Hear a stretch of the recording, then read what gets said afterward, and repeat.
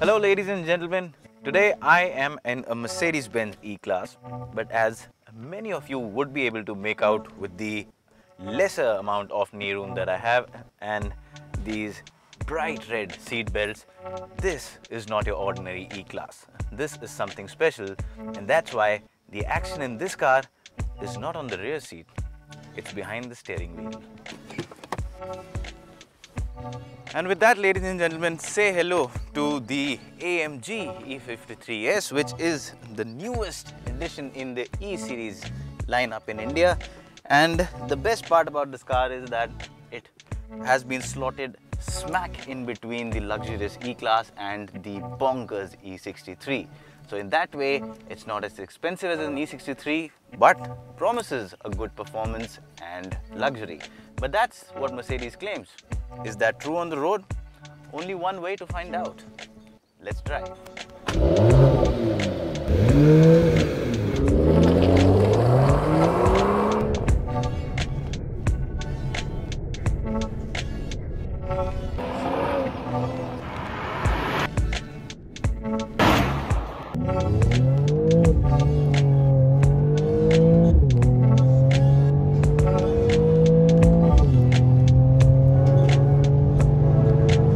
Now, before we move on to the most impressive part, do subscribe to our channel and hit that like button. Also press that bell icon so that we can keep you updated about all our forthcoming videos. And now let's get to the best part.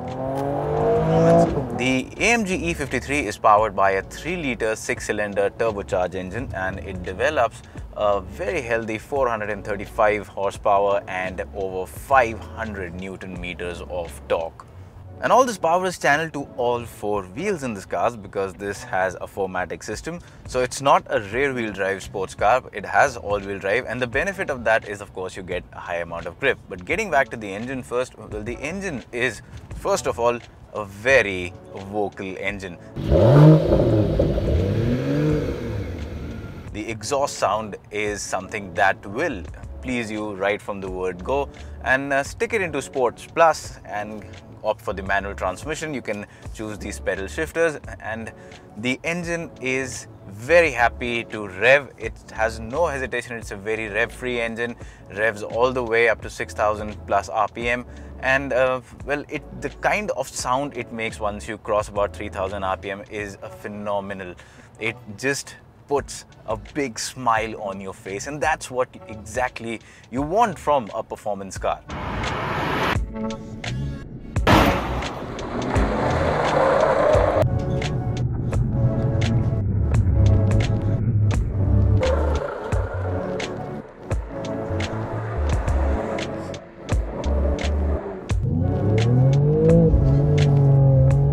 And it's not just about the sound, it's also about the speed. Push the car hard and it will just relentlessly pull in every of the 9 gears that you get in the automatic transmission. It is just so much fun to drive. And what really makes it so nice is the fact that it's not just about being loud and fast. Like I said in the beginning of this video, this car is something that is between an E-Class and the E63S. So yes, you can put it into comfort mode and things just smoothen out. The cabin again sounds refined. There is not much of sound coming in from the exhaust. It no longer behaves like an angry performance car. You can use it as a daily driver, and I mean, I cannot imagine of any kind of issues you would face with that, keeping aside the fuel consumption, of course. Now, once you move beyond the brilliantly performing engine and the gearbox and you speak about ride and handling, well, these are again areas where the E53 impresses.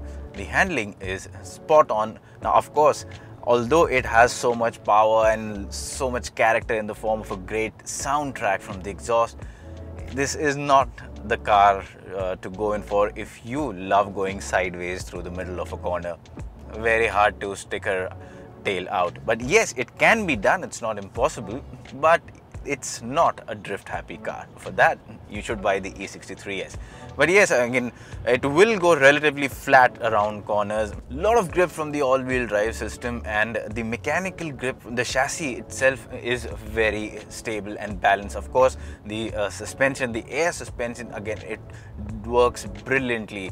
Put it into comfort mode and it will easily take on bad roads, potholes, speed breakers, and still keep the occupants relatively comfortable.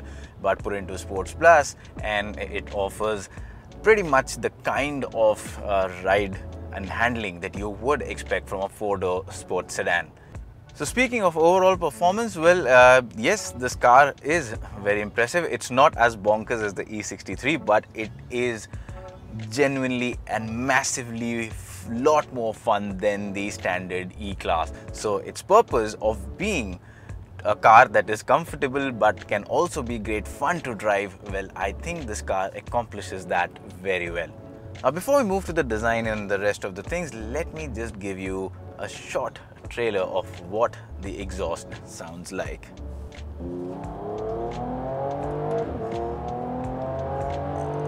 This is exactly how I think heavens would sing when they are very, very happy.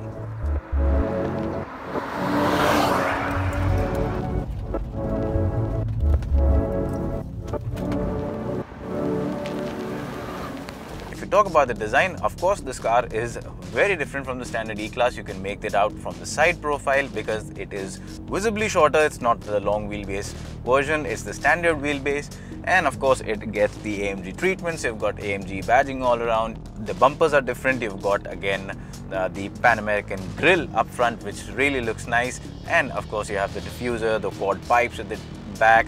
So all of this lets you know that this is not your standard and average E-Class, but at the same time the design is quite sedate, so you can easily blend into the traffic without causing a big visual distraction. But what I'm not convinced about in the exterior design are the 19-inch alloy wheels. Now these are 19-inch, they look big, they are big, but the inside kind of the circular treatment that has been given makes them look small. So I'm not a big fan of this design.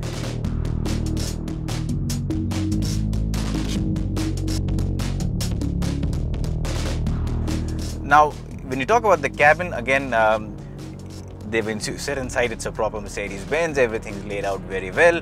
It typically reeks of very high quality, a lot of premium quotient all around. And you can also find visual similarities between the standard E-Class and this because it's got a pretty much same layout. What makes it different though is the fact that it's got this red stitching, the red seat belts, and the AMG badging all around to let you know that this is a special AMG model.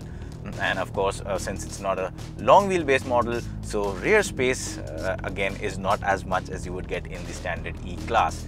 But that said, it's got enough space, enough features. It's got a brilliant infotainment system, and you can also get Android Auto, Apple CarPlay, you get wireless charging, you get two-stage sunroof, and a lot of features all around. So yes, it can easily be used every day as a very comfortable and luxurious car, a proper luxury sedan, but like we discussed, also a very fast one.